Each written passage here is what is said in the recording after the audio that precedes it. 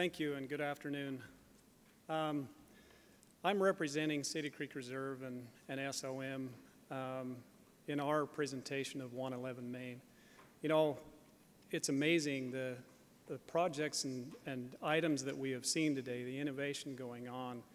It's truly great people doing great things, and I'm so impressed. 111 Main is a 25-story project in Salt Lake City. It's Class A office space, but it has a structural twist that Peter's going to talk to about.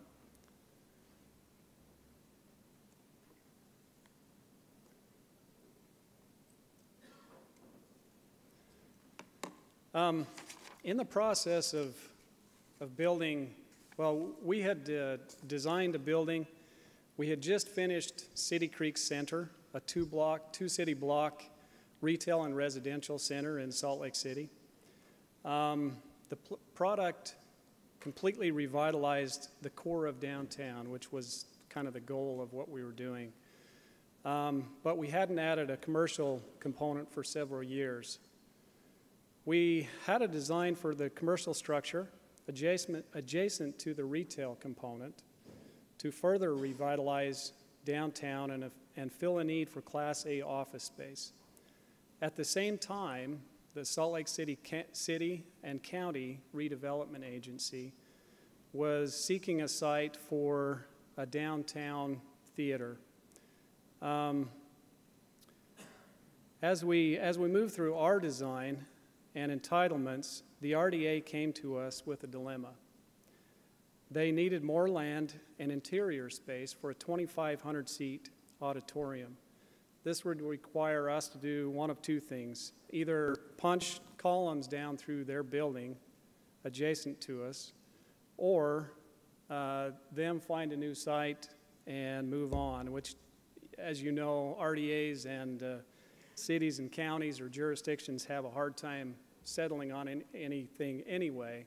So it would have added millions and probably years to their schedule.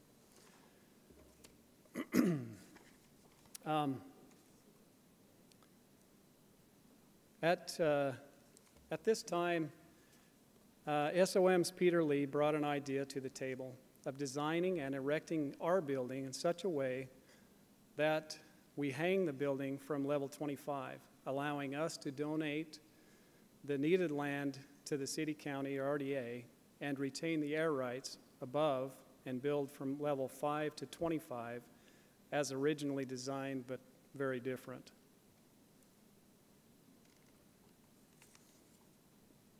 The complexities of this design were many, as you can imagine. The design and construction of both buildings had to run simultaneously on the same track. So that was fairly hard to work hand in hand with this building next to us. We had our general contractor and they had their general contractor. We had to completely revise and almost reverse our standard building schedule to accommodate the erection sequence to get up to the top, and then essentially we could start from the top and go down. This also lessened the space in our lobby, but it allowed us to create a beautiful building that works symbiotically with the neighboring building. Our lobby functions as an extended lobby for show situations, and the theater provides us an additional entrance to 111 Main from mass transit and parking.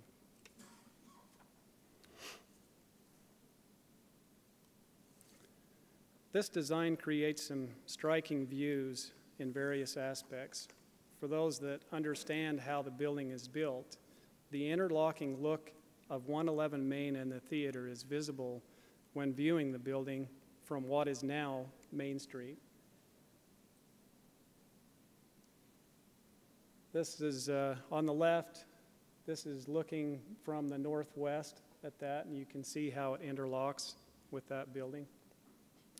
The one on the right views from the southwest, and again, it does the same thing. The other very visible benefit of this design is the removal of 18 columns on the ground level. This creates a stunning jewel box of a lobby. With 35-foot structural glass that gives the appearance that the building is floating above the space, this is truly a win-win situation for public-private cooperation because of the unique structure that SOM initiated, designed, and helped implement. It also has been a great catalyst for more renovation in the surrounding area because of the commercial and artistic uses allowed by this design. I would like to introduce and turn the time over to Peter Lee with SOM to explain other complexities of this construction technique used to complete this project. Peter was seminal in the design and implementation of this structural wonder. Thank you.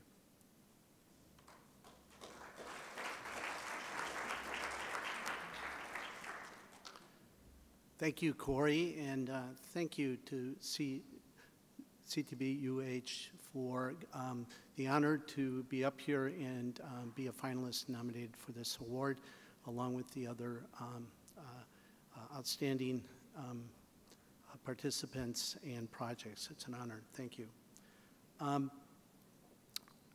With the design concept sketch that Kory showed and a really firm commitment, both of these projects were able to move forward on this tight site independently with separate but parallel design and construction schedules. Let me take a few minutes to tell a story, a short story about some of the challenges that we undertook as we, in approaching the superstructure design and construction for 111 Main. So there were 7 columns out of a total of 18 tower columns that needed to be transferred or hung from the top of the building or supported. And if we created an outrigger system, the building moved to the south about 5 inches. Moreover, if it's so rigidly connected, it attracted a lot of seismic forces. If we came from below, that is above level 5, and supported it, the load was still eccentric, and we would eat up several levels of valuable office space.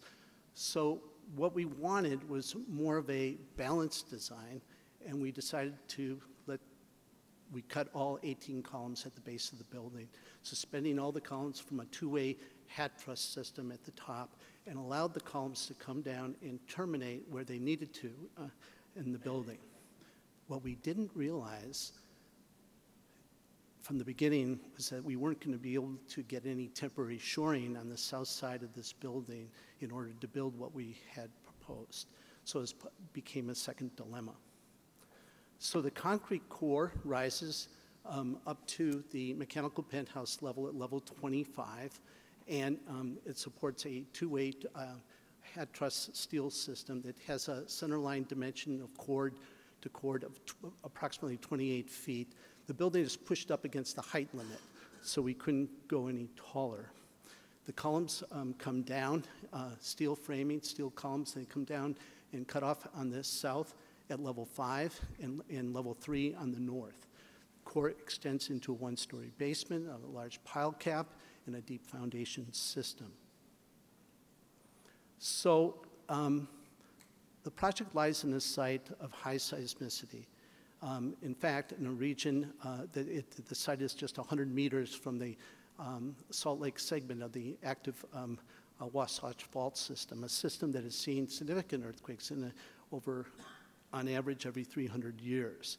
So in developing the site-specific seismic hazards for this site, 2,400-year return period, we considered both horizontal and vertical ground motions.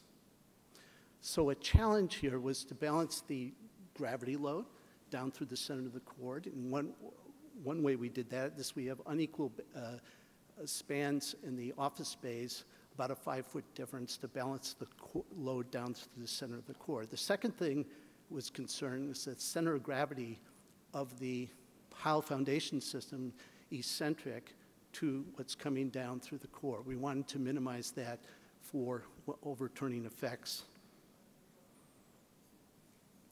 So the building sits on high-performance H14 steel-driven piles to depth of 110 feet and more, a total of 373. Here you see the building coming out of the ground, one-story basement. The piles are placed, pile cap is being placed. You see on the top of the screen, to the south, the new Performing Arts building, theater. Their mat foundation has been poured. At the ground floor, the out-to-out dimension of the core at the base is about 64 feet by 45 feet. It has 30-inch thick reinforced concrete walls that transfer all gravity, lateral forces to the foundations.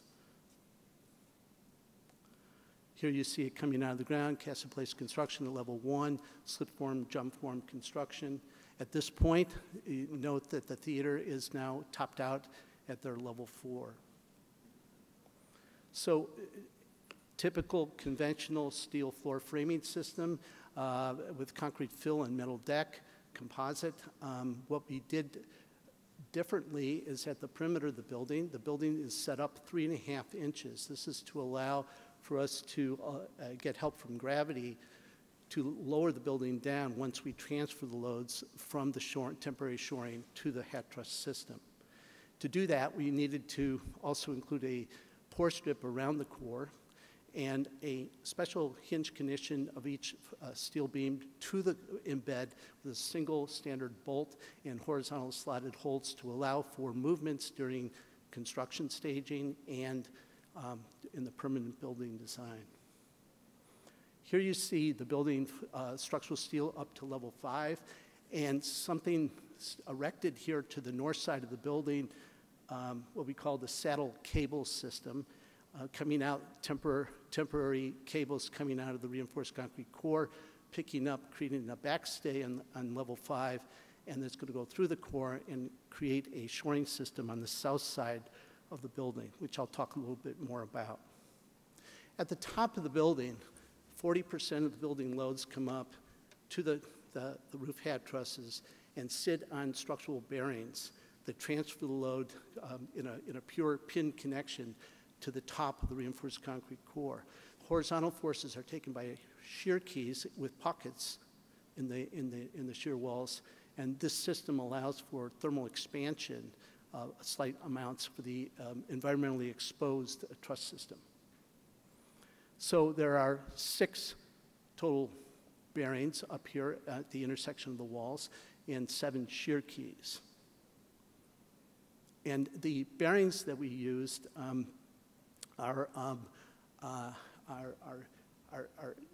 consist of a 40-inch diameter bearing surface, spherical, that allows 2 degrees of rotation about any axis.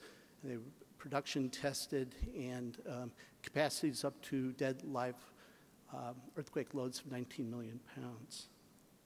So the roof hat truss system itself is over 1,800 tons of steel. It has 3 lines in the north-south direction over the core, 2 lines in the east-west direction, and at the perimeter there's V-shaped trusses that go out and pick up at the corners what we called outlier columns, 2 at each corner, in sort of a double cantilever situation. But all the load gets back to those 6 bearings.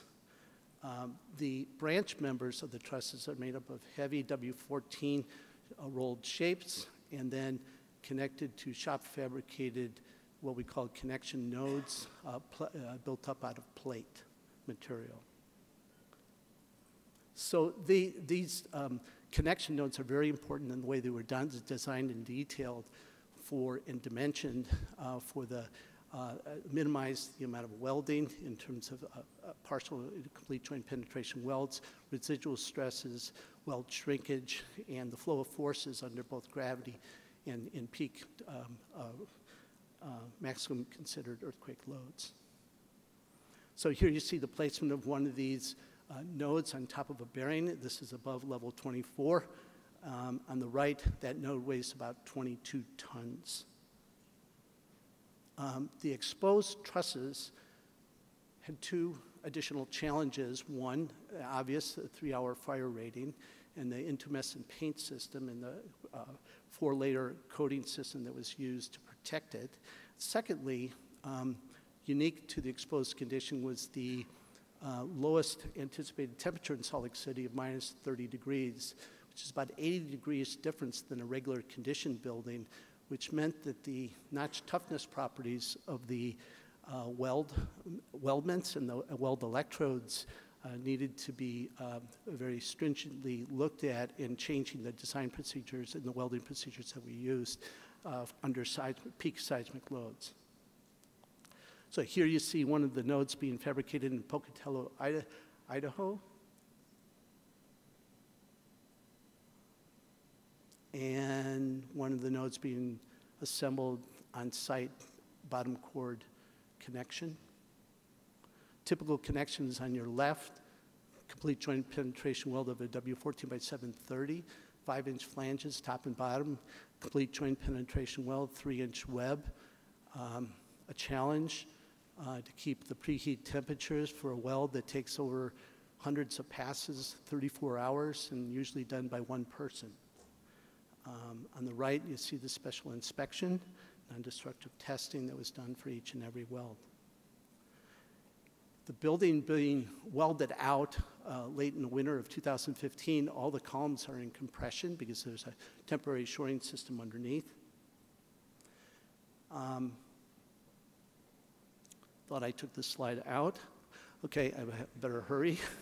Okay, for the performance-based design, the reinforced concrete core considered dynamic and response history analysis for the 2,400-year earthquake, considering ductile flexible yielding and where it was supposed to happen in link beams, and here you see the critical shear stresses. On the right, you see a particular detail of the wall down at the ground level where they're transferred to the diaphragm with backstay effects at level 1. So I'd like to just spend a couple more minutes on the construction and design and collaboration that took place on the project. We had an idea of this saddle cable system to provide temporary shoring on the south side. We could get 11 columns to go down to grade at level 1 to provide shoring and jacks there. So we met continuously every week in parallel for about 18 months with the design and construction team and window wall installers and developed a strategy in which we would develop a construction sequence of construction, predicting movements, and a sequence for transferring the load from the gravity from the shores to the trusses. The building was modeled, and additional bracing was added. And of particular interest was the saddle cables on 3 lines, which consisted of 2 4-inch cables, high strength with about 1,000 tons of braking strength. And we limited that to about 50% of the load that we would permit to go to them. And it's anchored on the 5th level on the north side, and then on the south side, there were hydraulic jacks on 3 lines that could monitor the loads and displacements week by week. And on the right, there was the cable installation, of the logistics of just doing that. So once this temporary shoring system was in on the south side, cantilevering over the new theater, we were able to catch up with conventional construction and catch up with the rest of the building, using and staying on track for a fast track schedule on the project. So we developed a 15-step procedure for limiting the amount of loads and transferring the load. At the top of each column, there On the right, you see just below the bottom chord at each column, it's in compression, then it needs to go into tension, and it's going to be welded up, longitudinal welds. And we added to each connection 2 3-inch diameter high-strength Dewey-Dag bars so that we could further adjust this column after the load transfer to control tolerances on the project as needed. Here you see the building. It's progressed to the point just before load transfer. The window wall went up to about the 18th story. And then about 2 weeks later, on January, early 2016, Saturday morning, 45 workers walked into the building 9 o'clock, and 12 hours later, the building had been dropped in 1/8 inch increments. And we were able to, the building was able to stay within 3/8 of an inch tolerance at the targeted levels. Went well. Some of the outlier columns just needed to be tweaked. So thank you. This is a contribution that has been made to the city center, as Kory explained, and we appreciate your time and listening. We'd also like to just take a moment and, like many of the projects that we listen to here that are amazing, and they're always great stories and tremendous amount of effort. It comes down to the individuals that work on it. These are just the leaders of the firms and entities that help make it happen. And in particular, I'd just like to single out City Creek Reserve, the developer, Matt Baldwin, Sean Tuitt, and Kory, and their team for supporting us when we needed to with what we needed at the time. Thank you.